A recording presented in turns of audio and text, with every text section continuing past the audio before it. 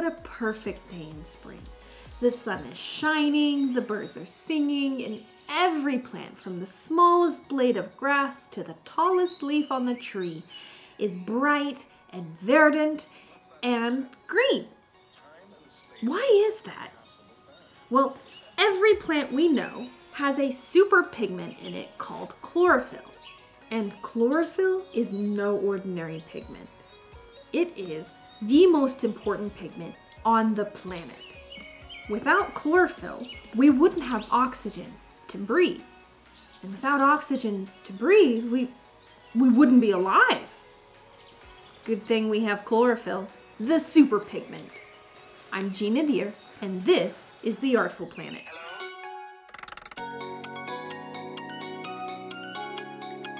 We have made the most important discovery in the history of our world.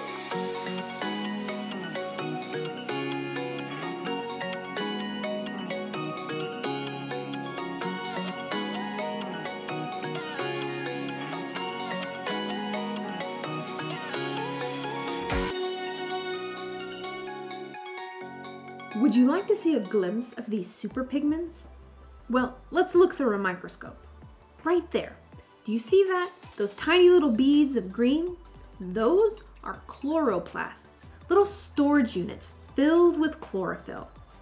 Scientists currently believe that they're altogether different than the plant itself. Weird, huh? Well, whatever they are the star player in a process called photosynthesis. Photo is another word of saying light, and synthesis is a big fancy word that means making something complex from simpler ingredients, kind of like baking. What plants do is they take three simple ingredients. They take sunlight, water, and carbon dioxide. That's what we breathe out when we exhale. They put it inside their chlorophyll, they mix it all up, and the thing that comes out is plant food, which helps them grow nice and strong. And the leftover ingredient is oxygen. That's what we need to breathe. Using our lungs, we breathe in oxygen and breathe out carbon dioxide. And then plants take that carbon dioxide and turn it back into oxygen. I don't know about you, but I think it's absolutely amazing that plants and our lungs work together, like a dance. This dance is called respiration. We breathe in through our mouth and nose, and plants breathe in through little openings called stomata on the leaves, and it opens and closes depending on the needs of the plant. Now, if you run around outside a lot, chances are some of your clothes have these little green stains on them. Your parents probably call them grass stains, but they're actually smudges of chlorophyll against the fabric of your clothes.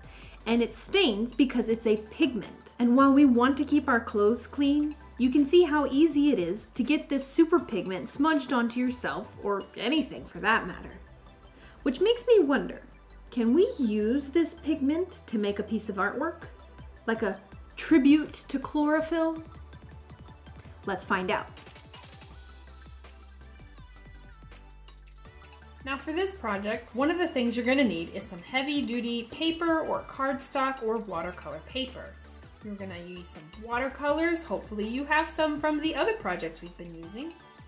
Water, a paintbrush, and some chlorophyll. I got this from my backyard, and obviously I haven't mowed in a long time, so we've got some good examples. But you don't have to do grass, you can do leaves, you can do anything that is green, because obviously that has chlorophyll in it. To get started, first thing we're going to do is we're going to make an image of everything except for what we're going to be using the green pigment for.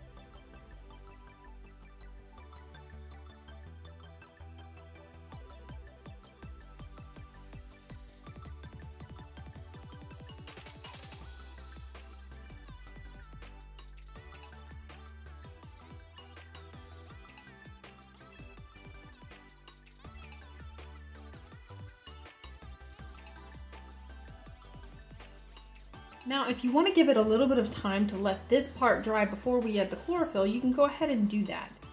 I'm going to go ahead and get started on using the chlorophyll as a pigment and putting it on our paper. Now, my paper is kind of textured because it's nice and thick, and that's going to be excellent for getting the chlorophyll out of the grass and onto our paper. I have this little nub of grass, and let's see what happens when I begin to rub this onto my paper.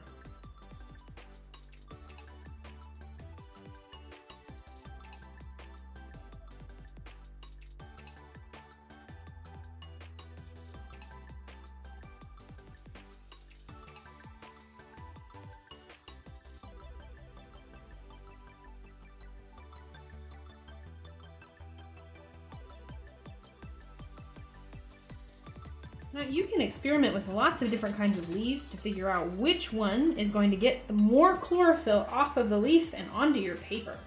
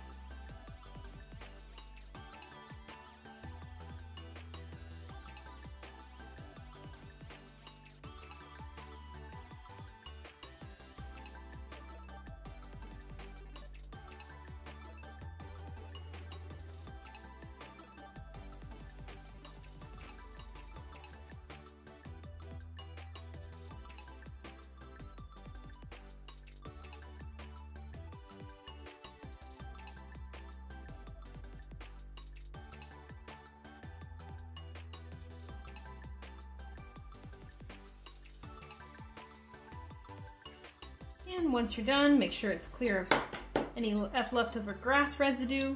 And you have a beautiful artwork using not just the pigments you found in your watercolor, but the pigments found in nature.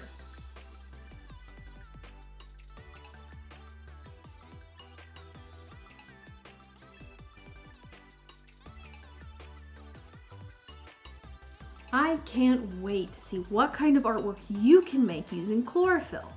So let's do this. If you finish a painting, take a picture of it and upload it to Instagram with the hashtag ArtfulPlanet for a chance to be featured in my next video. I hope you had as much fun as I did learning about the super pigment chlorophyll and how it's helpful for, well, pretty much every living animal on this planet. We learned that chlorophyll is what plants use in a process called photosynthesis. It's how they make their own food. And that process gives out oxygen, which is what we need to breathe in and out. And when we breathe in and out, it's called respiration. Have a great week, and I cannot wait to see you again next time on The Artful Planet. Like and subscribe if you feel the same way too. Bye-bye now.